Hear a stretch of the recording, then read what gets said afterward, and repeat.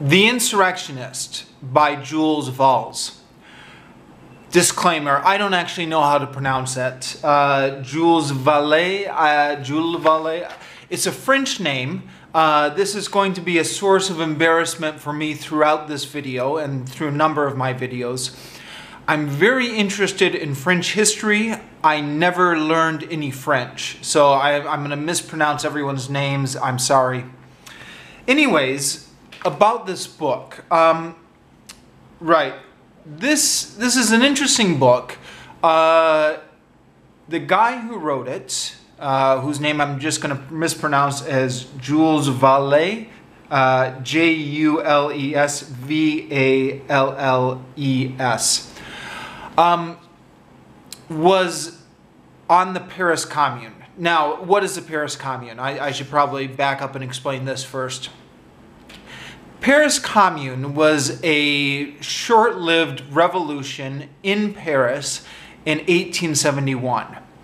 The exact ideological nature of the Paris Commune has always been a source of debate, but kind of in the popular mythology, it's associated with Karl Marx, the communist, and also with Mikhail Bakunin, the leading anarchist at the time. So it's something that both kind of the communists and anarchists claim. Even though, if you look kind of closely at the history of it, the exact ideological nature of it was a lot more kind of mixed up and muddled, and the majority of the people in it seem to have been Jacobins rather than socialists, blah blah blah blah blah. But it was a revolution in 1871 where the radicals took control of Paris and held it for 2 months until they were crushed by the French army. And Karl Marx wrote a lot on it. Mikhail Bakunin wrote on it. Lenin wrote on it. It is associated with communist and anarchist ideology to this day. Jules Valles, the name I'm mispronouncing, was part of the Paris Commune. And when I say part of, I don't just mean he was on the barricades, although he was on the barricades, but he was actually a member of the Paris Commune government. So the radicals had control of Paris for about 2 months, and they held their own elections and elected their representatives. He was elected part of that government, and I think he was the Minister of Education or something like that. Even before the Paris Commune, he had kind of established himself as kind of one of the leading radicals in kind of the 1860s, 1850s, 1860s. Then after the Paris Commune, he fled to England, where he published a trilogy of books, which is kind of his autobiography. Although it's a little bit strange because he never used his own name in it. He uses a Roman clef, like a, is that how you say it? Roman clef. He uses a different name throughout the books, which is another name I'm going to mispronounce because I can't speak French. Jacques Vingtras. Sorry. And he published 3 books. The Child, which is about his child years. The Bachelor, or sometimes a Student, I think is I'm not sure how it's translated, which covers kind of his revolutionary student days, kind of up through his kind of young adulthood. And then The Insurrectionist. The Insurrectionist kind of goes from the 1860s through the Paris Commune and kind of ends with the fall of the Paris Commune. Historians have debated how much of this is memoir and how much of this is fiction, because he kind of, again, he was using a different name and he kind of presented it as fiction. But a lot of this seems to be memoir, and I'll get into this a little bit later. Kind of, he changed his own name, but he left everybody else's names the same. So all the other historical figures he was interacting with during the 1860s or during the Paris Commune, their names are all kind of left exactly. And if you compare this to his biography, I mean, I'm no expert, but just based on what is on Wikipedia, it seems to kind of line up. So I'm going to treat this mostly as a memoir, but I'm no expert, so if anyone knows better, let me know in the comments. Right. Now, this is a bit of an obscure book that's a bit hard to get a hold of, especially in the English translation, which is what I read because I don't speak French. I'm told that even in the French, Jules Valles has been one of those authors who's kind of gone in and out of fashion, and for long periods of time people have kind of forgotten about him, and he's been out of fashion. The last time he kind of came back in a big way, I think, was in the 1968 student protests in Paris, where all of a sudden his name started appearing a lot, and people took a renewed interest in his books.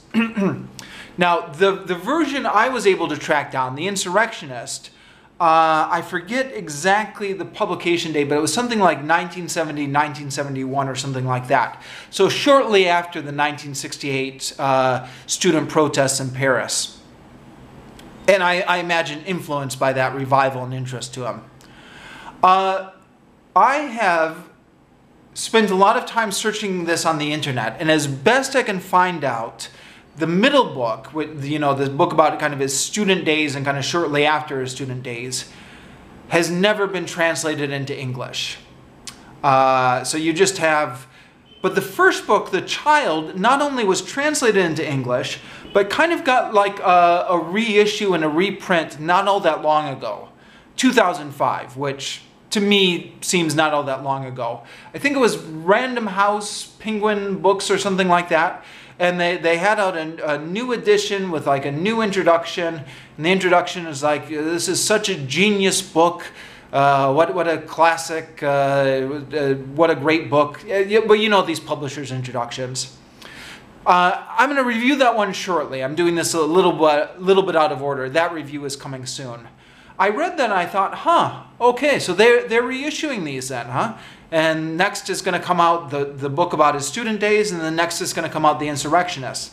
But they never followed through on that. I don't know, maybe sales weren't as great as they expected, or I don't know, maybe that was the plan all along, that they thought The Child was kind of a really valuable work of literature and the other two books were forgettable. So that the Child got reissued in 2005 in English translation. The Bachelor, the middle book, has, as far as I can figure out, never been issued in English. And The Insurrectionist, as far as I can figure out, was last printed in English sometime in the early 70s. Fortunately, in this day and age, with Amazon and the internet and stuff like that, it has never been easier to track down books. So I decided I was interested in this book. You go on Amazon, and sure enough, somebody's selling an old copy of The Insurrectionist, and I ordered it through the mail, and it arrived, and yeah.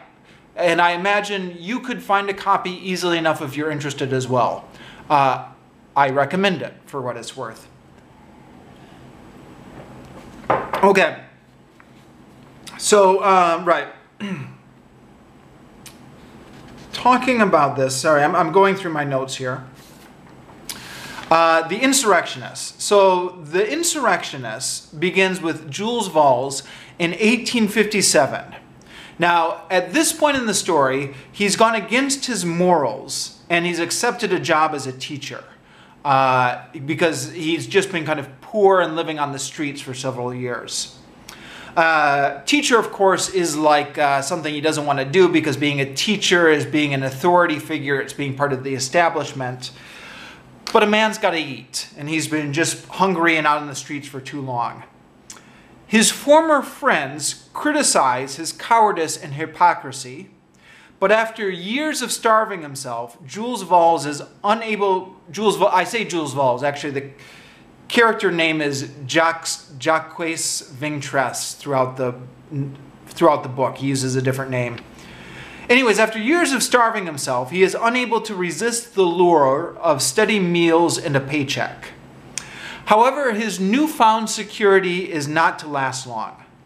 Valles loses his jobs after telling the students never to pay attention to anything they are taught in school. He then briefly becomes a government clerk and loses that job after giving a seditious speech at one of the clubs.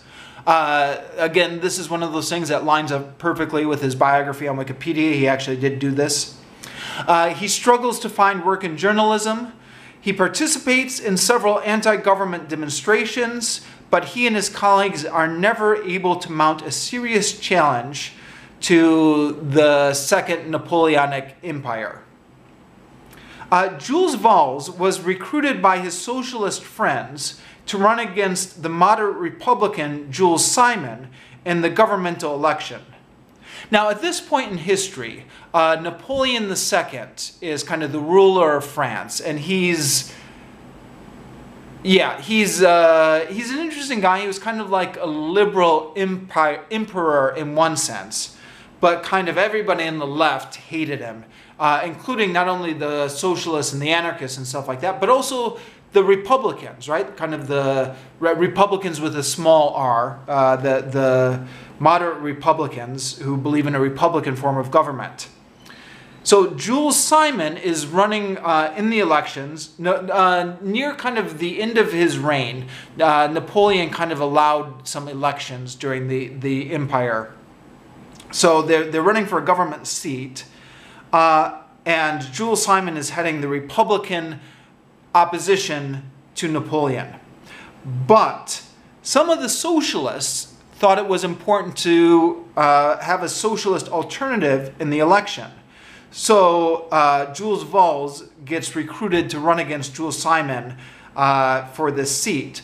But other people are worried that if you have too many people on the left running for the same seat, it's going to split the vote, and it's just going to either put one of Napoleon's guys in, or it's going to look like kind of Napoleon's guys have kind of all the votes, and the left is not getting any of the votes because they split the vote. And again, according to Wikipedia, this is something Jules Valles actually did. He did actually run it against Jules Simon as kind of a socialist alternative during this election. But you know, this is one of those many things where I read it through this book and I thought, yeah, this is still an issue we struggle with today. I mean, I remember when I read this book, fresh in my mind, with the 2000 election, in which I voted for Ralph Nader. And I was in a safe state anyway, so it didn't matter in my case. But because of a lot of us voting for Ralph Nader generally, George Bush won that election, right? So this is always kind of an issue that's still around here for radicals today. Do you just kind of plug your nose and vote for the centrist Democrat or the centrist, or do you vote for the socialist alternative, or the, you know, whatever leftist alternative is up there? Then the Franco-Prussian War begins. Now, the Franco-Prussian War was this was kind of the start of the chain of events that would eventually lead to the Paris Commune, because the Paris Commune kind of came out of the defeat of the Franco-Prussian War.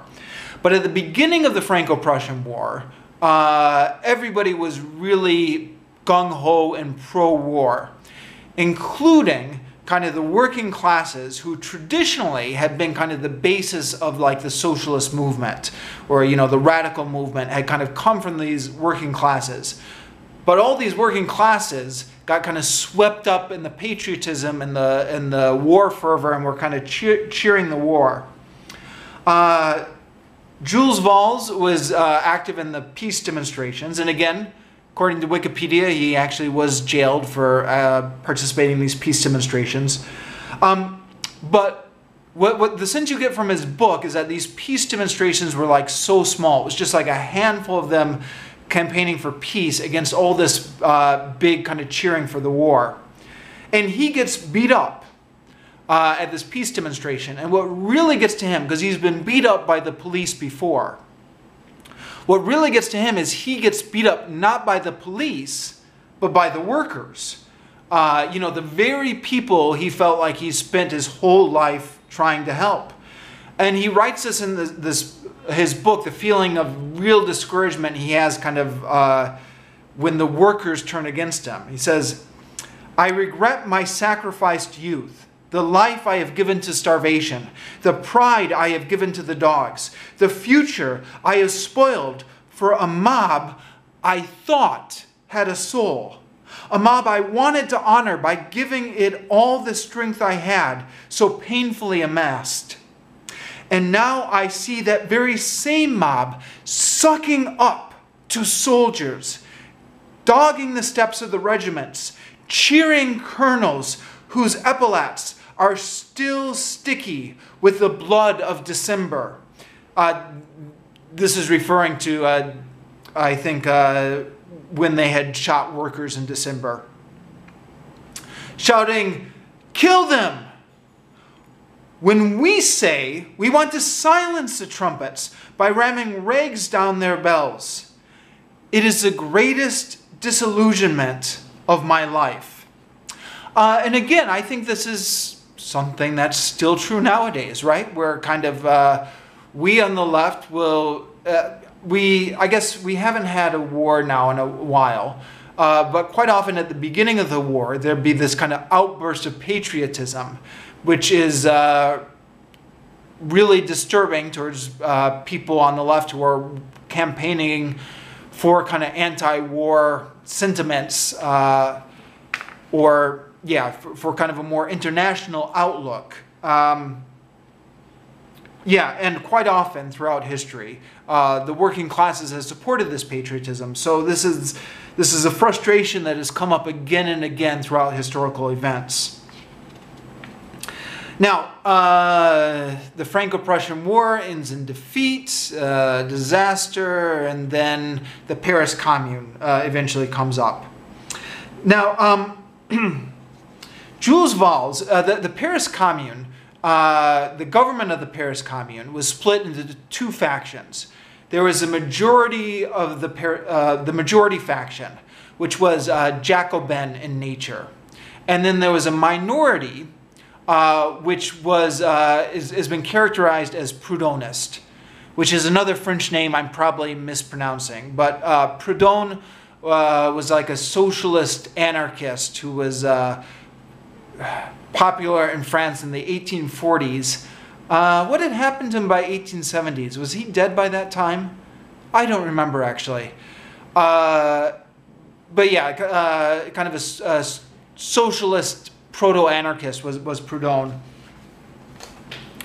So Jules Valles was on the minority faction with these guys, and he was against the Jacobin majority in the Paris Commune. But what's interesting about his memoir is we don't get any insight into these ideological battles between the majority and the minority, even though the historical Jules Valles was involved in that. Instead, what we get is like character portraits. Like he talks about what so-and-so was like. And again, kind of real historical figures who were actually famous during the Paris Commune. So we get kind of character portraits of people. I've read somewhere that Marxists will say that Jules Valles was an adventurist, not a serious politician, because he does seem to be kind of more interested in personality than in ideology. And also, during the insurrection, he does seem to be more interested in chronicling the experiences of what it was like to kind of live through this revolution, rather than the ideology behind it. And he paints a number of vivid portraits of like certain experiences he had during it. For example, the Insurrectionist repeatedly deals with the intersection of the political and the personal. Probably the most striking example of which is the following scene from the fall of the Commune, in which Jules Valles witnessed an accused spy about to be executed. So, quoting from the book, "Another one denied being a traitor and asked to be led before the proper authorities. He spoke as a coupon clipper from Les Marais place. I've never been mixed up in politics. That's why I'm killing you, replied a fighter who had been hit in the left paw 1 hour before and was using his right paw to aim a revolver at the man in the grip of the crowd. And he was about to shoot when it was decided that people perhaps should not be executed without proof, and that this man should be led to public safety, the authorities he was begging for as often as his sobs would allow. All right, so the Paris Commune set up a committee of public safety, which was kind of an imitation of the original French Revolution. That was by the Jacobin faction in the Paris Commune. The committee will let him go, as sure as I've lost 5 fingers, grumbled the wounded man, shaking his red stump. Not mixed up in politics. They're the biggest cowards of all. I hate that kind of a son of a bitch. They wait until the slaughter to see who to spit on and who to suck up to. Now, Valles himself, Jules Valles himself, as I said before, was in the Proudhonist section, which is kind of an anarchist section, maybe. And they were consistently outvoted by the Jacobin majority on the Paris Commune. But interestingly enough, in the book, Jules Valles kind of describes this, again, not in terms of political ideology, but he describes it in terms of personality. And again, quoting from the book again. And apologies for mispronouncing all these French names. I hate Robespierre, the deist.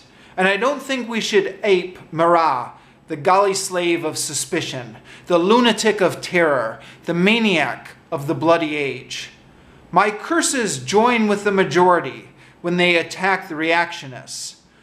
But more sacrilegious than they, I also spit on Robespierre's vest. Now, in the book, almost no time is given to the Commune's deliberation. But Jules Valles gives a lot of space to the fall of the Commune and Bloody Week. Most of the Commune members were killed when the French army came back into Paris. And Jules Valles himself barely escapes by disguising himself as an ambulance driver. Both the massacres of civilians by the Versailles army and the shooting of hostages by the Commune horrifies Jules Valles, and he makes a vain attempt to save some of the hostages.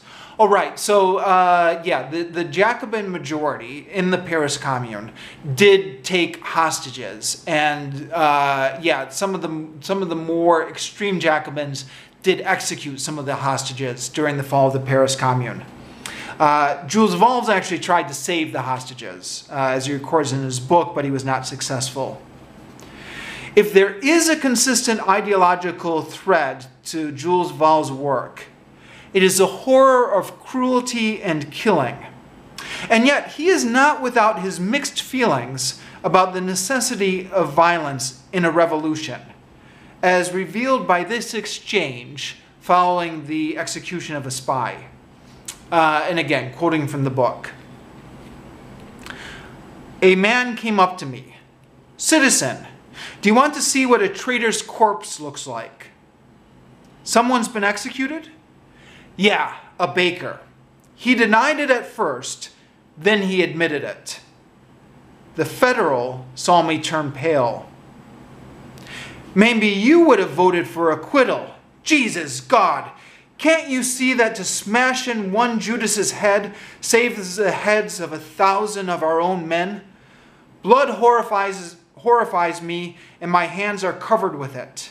He grabbed me, and I held on when I shot him. But where would you be if you couldn't find anybody to kill spies? So this was a citizen yelling at him, at Jules Valles, or Jacques Fintrace in the book. Someone intervened in the debate. That's not all. You want to keep your paws clean for the time when you stand before the court or posterity. And we're the ones, the poor, the workers, the ones who always have to do the dirty work.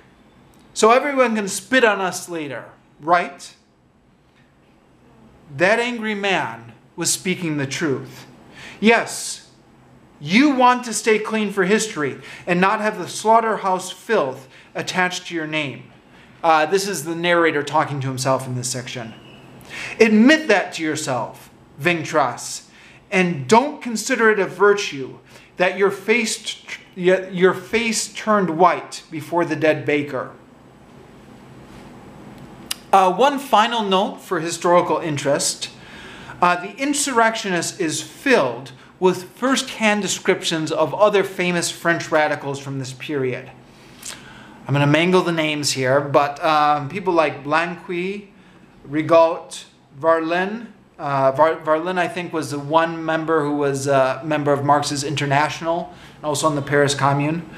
Vermorel, Michelet. However, for those unfamiliar with French history, there can be a lot of strange names and references to keep track of, so be forewarned. I had an advantage going into this, in that I had already read several history books on the Paris Commune. Excuse me. I can't pronounce any of the names, but I recognized who they were and I read them in print. If you don't have a big background in the Paris Commune, some of these names might be confusing for you. I'd still recommend the book in spite of that, but just be forewarned ahead of time.